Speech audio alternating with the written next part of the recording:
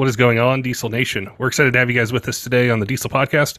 If you're watching this on YouTube and aren't subscribed, make sure and click the subscribe button, like, comment, let us know what you think about the episode. If there's a particular guest or topic that you'd like to have on, we always love to see your feedback on there and then get those guests or topics covered on future podcasts. Today, I'm going to be joined by Carl from Gen Y Hitch. He's the founder of the company, and I wanted to talk with him about some new towing products that they've just released and also jump more into how they come up with products, the R&D, the testing, learn more about how they do what they do. So I'm sure it's going to be a great conversation. Before we get to it, though, I want to remind you our friends at Kershaw Knives have a 40% off MSRP code for you. If you use code 2024 Diesel 40 at kershaw.kaiusa.com. It's a great way to save some money, get some really cool gear if you need a knife for hunting, fishing, etc., around the job site, around the house.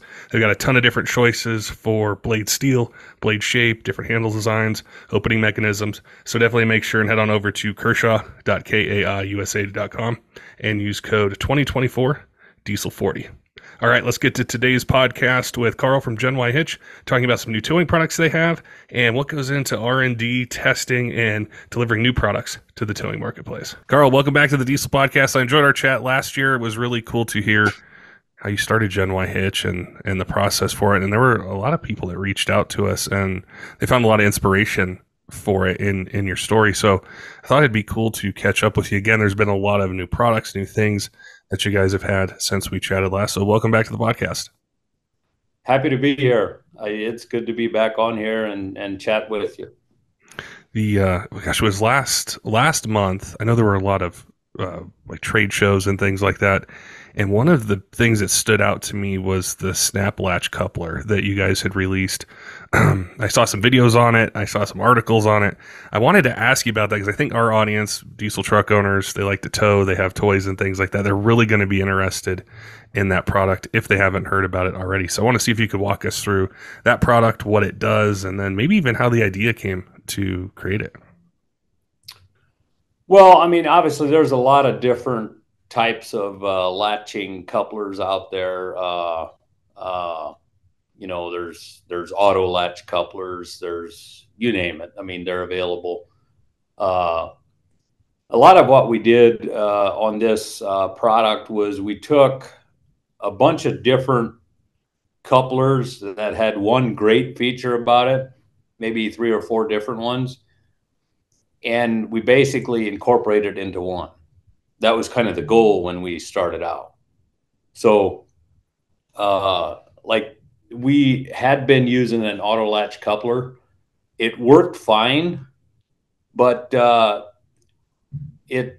coupler, the snap latch actually has a cone shape on the bottom, where if your ball is off center a little bit, it slides right in the coupler. Well, the auto latch coupler we were using didn't have that cone. So the auto latch feature was great. It worked great, but it didn't have that cone. You had to be dead center, lined up, drop the trailer down, and you have to hit the ball, so it just gives you some room for error when you back underneath the ball, or underneath the trailer, I guess, the coupler. You can be off 3 inches to one side and still slides right in to the ball socket. So that was one thing. And another thing was there's a lot of auto latches, but there's not many when you unlatch a coupler that it automatically resets to latch again. So that was another feature that was missing. So pretty much all couplers that you see out there, it had an auto latch. The ones that have an auto latch feature for sure. You basically the auto latch features worked fine, but you always had to, after you unhook the trailer, you had to reset the coupler manually to engage the auto latch feature.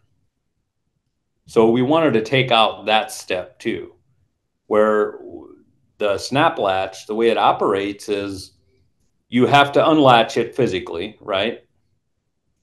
But as the ball pulls out of that socket, it actually at the same time resets the handle to auto latch the next time you go to hook up again.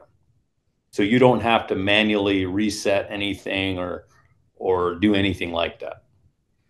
And that was one feature that we really liked on a few different couplers. And we just basically took some of those top features that customers complained about and kind of built them all into one. Yeah. Well, I think that And it's jumping out at me how convenient it would be if I was towing, having these features where I don't have to be exactly perfectly lined up. I'm sure that wouldn't be fun to, you got to take time to do it, or the auto latch feature. So I see how it would fit into making my life easier as somebody towing. Yeah, that was kind of the background of it. It was more based on customer feedback and what they liked or disliked. We've used multiple different brands of couplers over the years, and there was always something they didn't like about it.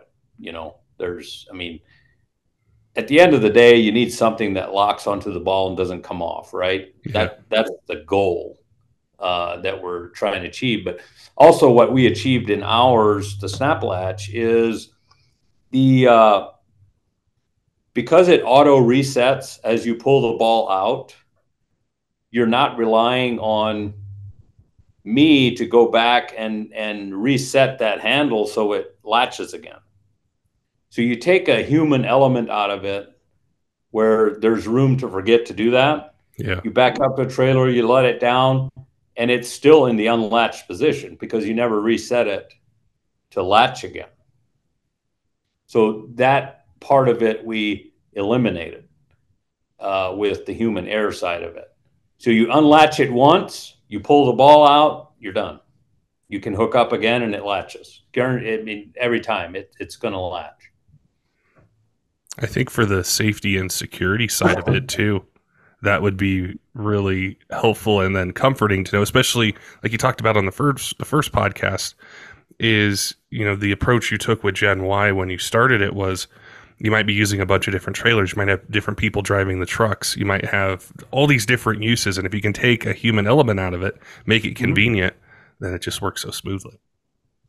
Oh, for sure. I mean, that's a big part of what we do when we start the process of looking at new products. What are the pros and the cons of what we're trying to do here? Yeah. What are the likes and the dislikes and all that stuff? Well, then also the part that I really liked as well was visually you can see when it latches and unlatches on the side of the coupler. You can visually, just see it. So, there's kind of a few different ways to know. And I thought it was really cool. And it kind of led me down another path, which was to think,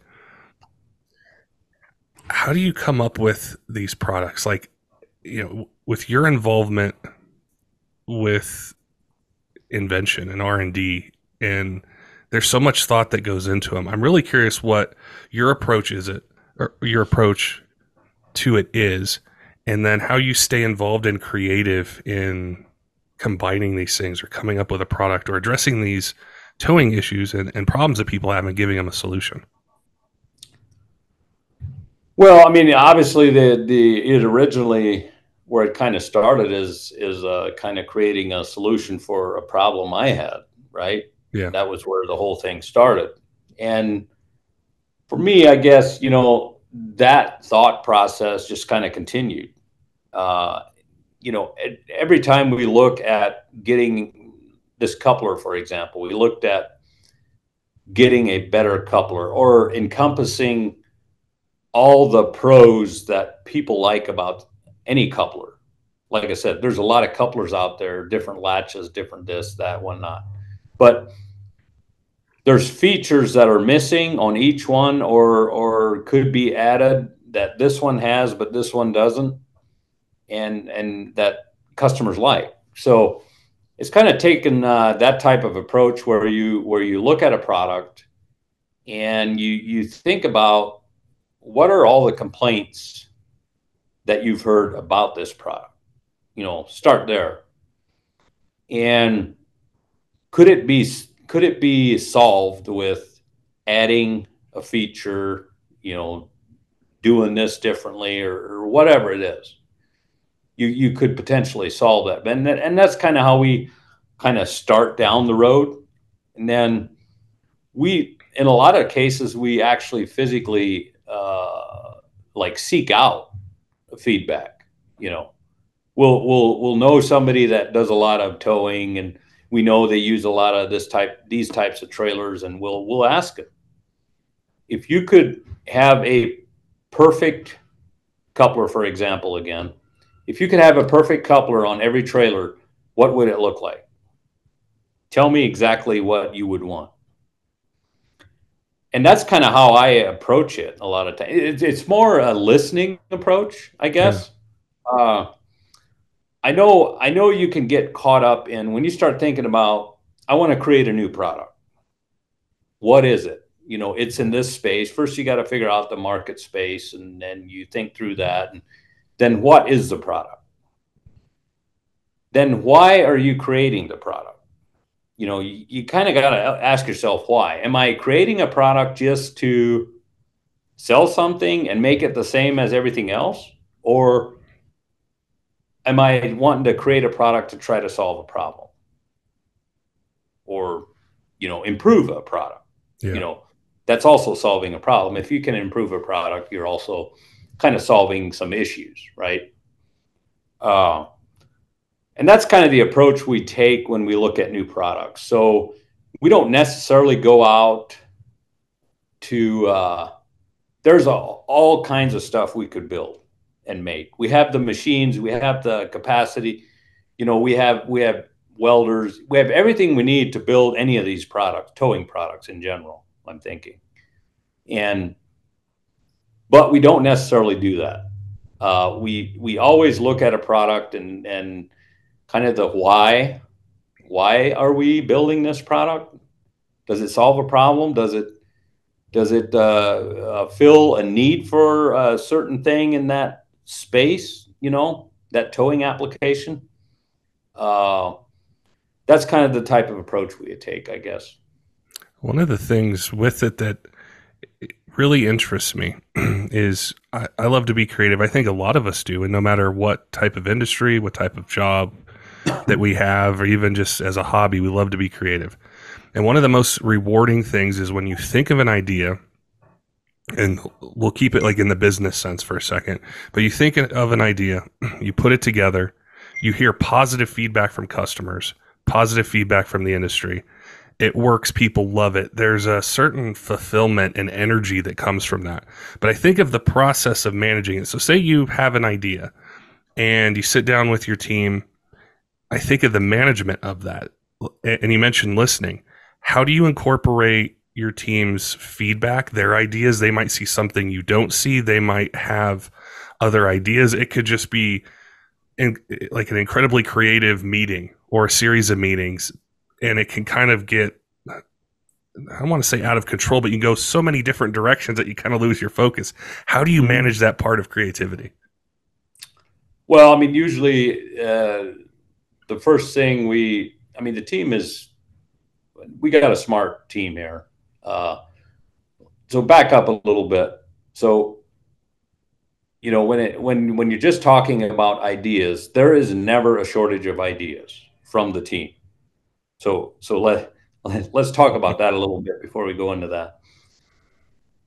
There is more ideas than we can ever execute on about new products, improvements, you know, and a lot of times when we look at a new product and we say, well, that's the direction we're going to go with this product, because it's got to meet kind of three things. I feel like first, why are we doing it? Are we building a product just to build a product, an additional product, or are we building it to solve a problem? Kind of look at that. And then there's also the market size, right?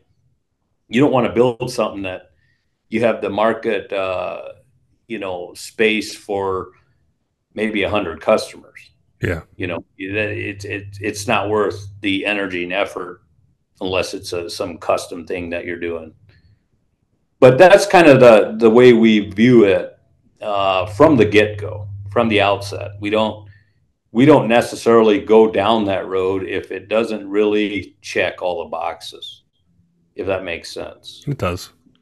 Yeah. Mm-hmm. Is encouraging, or how do you create the climate for encouraging people at Gen Y to share their ideas? And I'm asking this question because I know there's a lot of diesel shop owners or just business owners that listen to the podcast, and they'll sometimes ask us questions like, hey, if you have somebody on, chat about this, or just different aspects of it.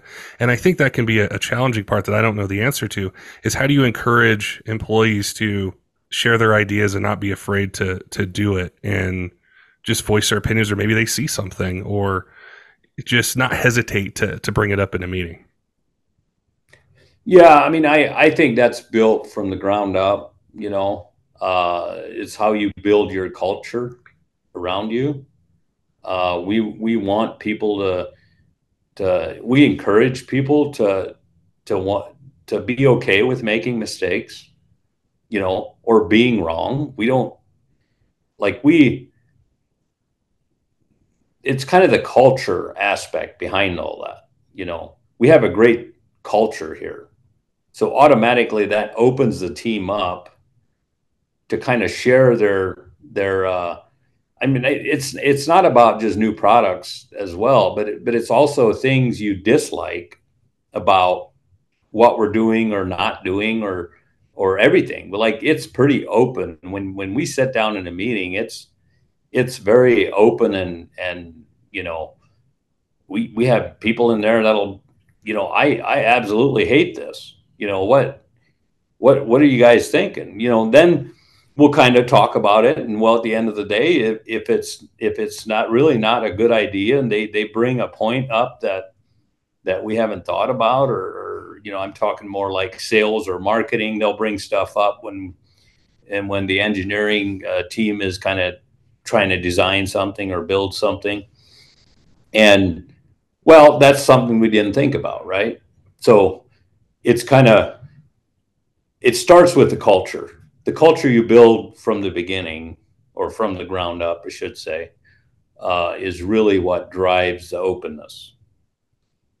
Would you say that that's the key to really everything, whether it's R&D, whether it's sales, whether it's customer service, whether it's shipping, inventory, all the different aspects of a business, is the culture? That's the key to making it all run and progress the way that you want to? 100%. I feel like so many big corporations, public companies, they have gotten so far away from the culture side of things. People, they've gotten so removed from people and what they actually do for the organization. So 100% has everything to do with the people. The biggest expense line item on any company's income statement is labor, right? Everyone knows that. Why do you ignore the biggest investment you're making? Think about that. Yeah. Why do you ignore that part of it and not want to build your culture? Because they ultimately build the company with you. They're part of the team. They're part of the reason we are where we are. And I would tell them that daily. It's you're the reason we're here. You're the reason we're here. I mean, it's natural in here for all our leaders just to kind of think that way. Yeah. Yeah, I think that's such a key component of it, because there's so many situations, or friends that I have, or people that I know, where they're not happy with what they do. It's because they don't feel valued. Then there's other people I know that are really happy because they feel valued. They're invested into what they do and they believe in it. And it changes everything. It changes their attitude, their productivity. It changes the work they do. To me, it stands out as a company. And I think that's one of the hardest things to capture, because I think you're right there. There's so many corporations out there where the culture doesn't really matter. And you see it as a consumer. You see it in the products. You see it in how people react. And it's it's something that's forgotten. I wish it wasn't, because it's so crucial. No, I agree. I mean, even just, there, how many companies do you know that say you go on their website, about us page maybe, and you'll see, oh, we know we have great customer service, we do this, we do that, blah blah blah. Then you call in and you end up in queue for 20 or 30 minutes. Yeah, if you ever get a call back. Yeah, if you ever get a call back, or email them and you never hear from them. Yeah. So it's all garbage. Everyone knows it, right? It either you do it or you don't, right? People need to feel valued, need to feel like they have a purpose for being here. And circle back a little bit. So talk about culture and why have they lost track of that so many times. And companies don't calculate. You think about turnover. So think about that just for a second.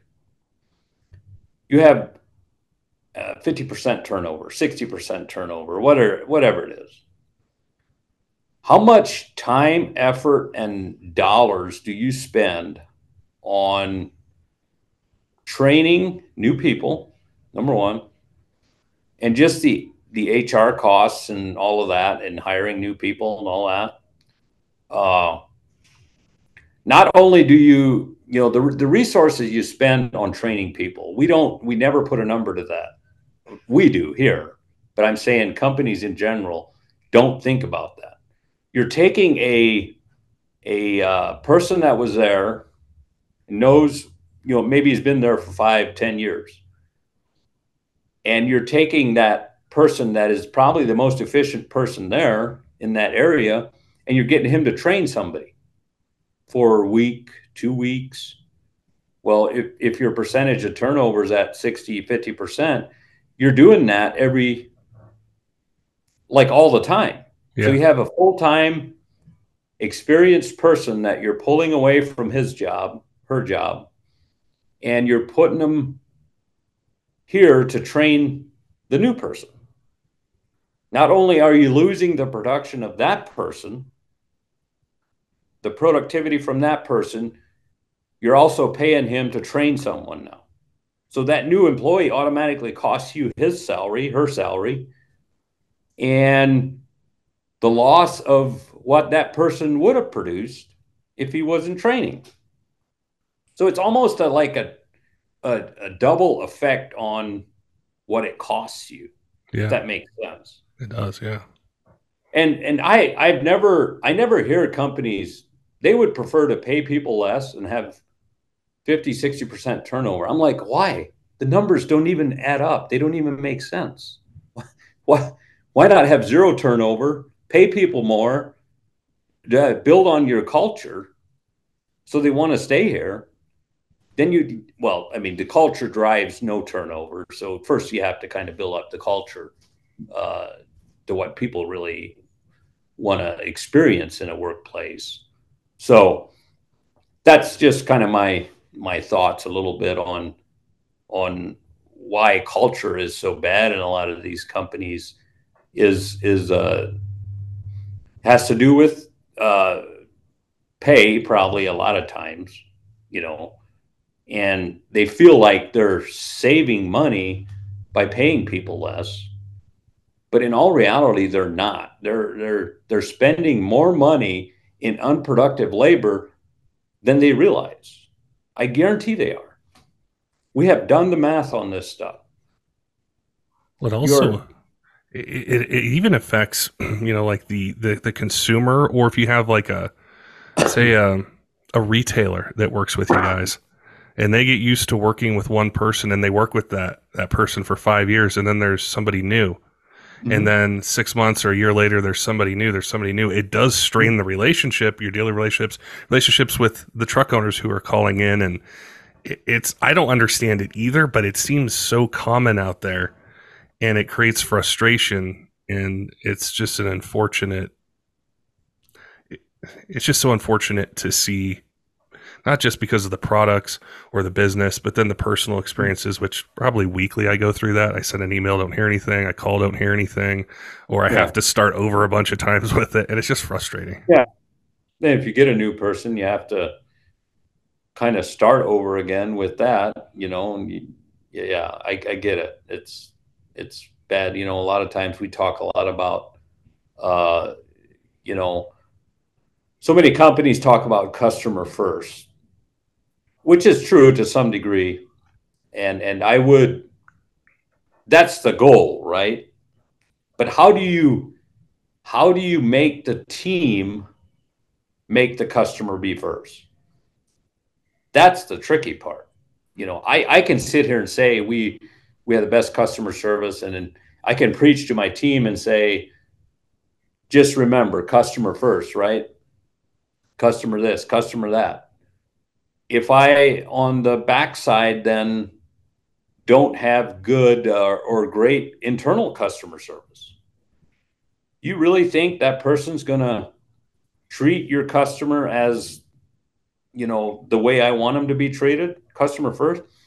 The management team, I myself included, we have to make the employees first. That needs to be on the top of our list. If we provide our employees with great customer service, what are they going to do in return? They're going to also provide the customers with great customer service naturally. We don't have to force anything. It's because that's how the culture is it's ingrained in them to operate that way. If they're, with the company, they almost stand out to some degree if they don't. If you're being a jerk to a customer, you would really stand out around here. Yeah. Just naturally. It's not something we sit here and preach about, or, we need to have great customer service. We hardly ever talk about it. It's just a natural thing that happens by default almost. One of the big parts of customer service and products and everything to me is the shipping part of it. Because I can have a great experience on the phone or on the website, get my questions answered, find what I need. And then I also find, just in being a consumer, sometimes the ball gets dropped on the shipping part of it, where maybe it doesn't ship for a week or 10 days, or something's wrong with it. So how does it extend to the delivery? Like you've had the idea, we talked about the coupler, and there's tons of other products you guys have. The customer has a positive experience on the phone or via email with the questions they have. How do you also translate that to the logistical side of delivering it to the shop or the person who orders on the website or calls in? Yeah, I mean, there's definitely there's always going to be hiccups. You got to view things like anytime you have human beings involved in doing anything, there's going to be here and there, you're going to have some problems, right? We're all human. That's going to happen. So I guess we don't I go back to culture again and allowing people to make mistakes, allowing that to be part of the culture. They will only make the mistake one time. I don't even have to talk to them. Their manager don't even have to talk to them. They're just naturally, I'll never do that again. I mean, there's always going to be issues like that that come up. Order gets missed. It's most times when there's an issue, it's with the logistics company where the package has left already here and it gets lost somewhere in 3 states away and nobody knows how it got there. Yeah. That's probably more of the issues than anything. And then a lot of times, the customers get upset about that and kind of blame us for it, which we don't. I mean, you just kind of take it with a grain of salt, but realistically, I think customers don't expect anyone to be perfect. They really don't. If it's a fair-minded person, they don't expect your company to be perfect 100% of the time. And I think that a lot of that has to do with how quick and how enthusiastically you want to resolve the problem. Is it the rep on the phone or whoever it may be that's talking to a customer that has an issue or is upset? How excited are you to solve that problem? You know, the goal there is to treat all those customers as if that is the only person you talk to today and you want to get this done for him. It's going to happen now. So, and again, we don't necessarily sit here and just talk about that stuff. It's just something that they take very personally. All of the team members here do. And they just kind of, that cannot happen. We're going to fix it. We're going to put a systems in place to fix it, or we're going to create this sort of spreadsheet or process to not have that happen again. Like, they're on it just like that. And this is just, you know, customer service team members doing it. Yeah, we're not telling them anything or pushing them to anything. They want to know people care. And that's what I've found is if I order something and there's an issue, it's actually an opportunity that I have found. If a company calls me and says, you know, hey, Patrick, this got delayed or wasn't done right, I'm making sure it gets done right now. I just wanted to let you know. They can take that negative issue that happened or that setback, make it a positive and improve the customer service. And the reason I really wanted to chat about this is because I hear it so much from truck owners about customer service and it lacking in so many different parts of their truck ownership experience. And I find the people who are starting companies, running companies, looking for answers, I don't get this sort of content, this sort of conversation very often, where I'm talking with the founder of a company and he's focusing on how I build this culture, how I put the customer first, the employees first. I know people are going to find this really helpful. And so I think that's incredibly important, is just, if I know somebody cares, they can mess up. The shipping company can mess up. Maybe I messed up the order. I didn't place it right. But if I know somebody cares, I'm a repeat customer. I tell somebody else. I tell them the experience that I have, and it can turn into a positive. Exactly. One of the really cool things, I follow you guys on all your social media pages, and I know it's the Diesel podcast. We talk about diesel trucks and everything, but we also love power and performance. And I saw a video, I think it was on Instagram, where you guys have a bunch of Dodge Ram TRX trucks, and I've driven one a few times. It is the most exciting gas-powered vehicle, especially truck, I have ever driven. And I was just curious for your, like, what drew you to them? What was it? Was it, you know, like the power, the response, like the acceleration? What kind of drew you to that truck and getting some of them for the company? Well, I mean, I personally bought one to start with, and I've wanted or was thinking about buying one for probably a couple of years. I had a F-150, I think, at the time, and I just needed something with a little more power and a little more like oomph to it. I'm kind of that type of person by nature. You know, mud, snow. I get crazy out there. But I first bought one, and then my business partner Danny, he after I bought mine, he decided to get one too. So that's how we ended up with some. Then we're like, well, we needed a new truck for the sales team. So we're like, well, we'll just buy one for them too, because like you said, they're very fun to drive and very fast, and you know, anyone who tries to get you at the stoplight, you always put them behind you. That's always a surprise to them. So that's always fun to do, because they don't, you know, some people don't know the abilities of that truck and what it actually has and the power it has off the line. So no, that's kind of how we ended up with three of them. We actually did get one stolen here about a month ago at an airport in Chicago. So we're still trying to get all that resolved. Where one of our salespeople had it parked there for a week. Actually, it was during, I say a month ago. I've been a couple months ago. It was during SEMA week. Oh, okay. And came back from SEMA and it was gone at Midway Airport in Chicago. And yeah, it ended up the cartel had it down in the Mexico border. They caught him. They pulled him over, and we ended up getting the truck back from there.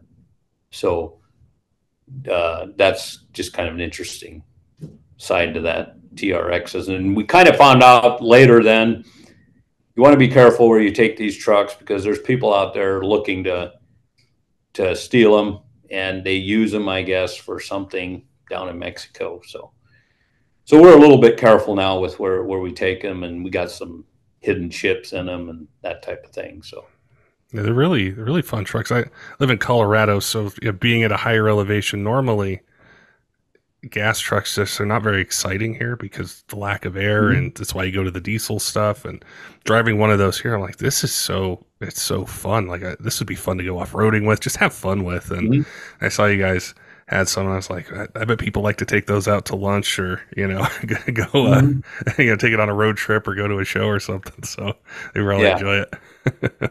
No, we thought it would be cool to have, when you talk about investing in your team again, and I'm just going to go there again with the TRX. We thought it would be cool to have the sales team have a kind of a cool looking truck, something that gets people's attention when you drive in, to go on the road. And that's what one of them is actually for. That it's for the sales team to go travel on the road. And we know we're going to put a ton of miles on it, and that was a plan. And it kind of changes even their perception of, they feel, it makes them feel good, if you do kind of invest in them in being able to do their job more effectively, I guess. It does. Yeah. It's from start to finish. It's something I've said before, and when we chatted last, and some of the other podcasts that I've done with you guys. It's just really impressive, and I love to be able to talk with you guys about culture, about products, about the atmosphere, because I think the whole industry at large could really benefit from some of the things you guys have done, some of the lessons that you guys have learned to be able to create a better aftermarket. And it was really cool to hear how you focus on culture and providing the customer with what they want. There's a ton of value in there, regardless of what we do. So I appreciate taking the time today to chat with me. I look forward to seeing you guys at different shows this year, being able to see new products that you come up with. I always stay tuned and get excited when I see a post. I'm like, what new product are they coming out with? And and people ask us questions about them, and they want you guys on to answer them. So it was great to chat with you today. No, it's good to be here. Good to talk to you again. I really appreciate it. We're definitely working on some very creative new products that you're going to see throughout this year, probably a couple of them for sure, that are going to fall into problem solving areas. So we're looking forward to that. Just looking forward to a great year again and continued growth. So appreciate it. Don't forget, Diesel fans, make sure and head on over to Kershaw.kaiusa.com. Use code 2024 Diesel40 for 40% off MSRP. Great way to save some money, get some really cool gear. If you need a knife for hunting, fishing, EDC, around job site, around the house, got a ton of choices for you. Different opening mechanisms, different blade steels, different blade shapes. So they've definitely got you covered regardless of what sort of budget you have in mind. You can save some money, get some really cool gear with 2024 Diesel 40. Also want to give a shout out to some of our Patreon supporters, Tyler Loewen at 23 Diesel, John J Cole, all of our other Patreon supporters, all of you who subscribe on YouTube podcast apps, follow us on social media. We appreciate all your support here in year 8 of the Diesel podcast, and look forward to bringing you more of the content that you want to hear in 2024. Until next time, keep the shiny side up.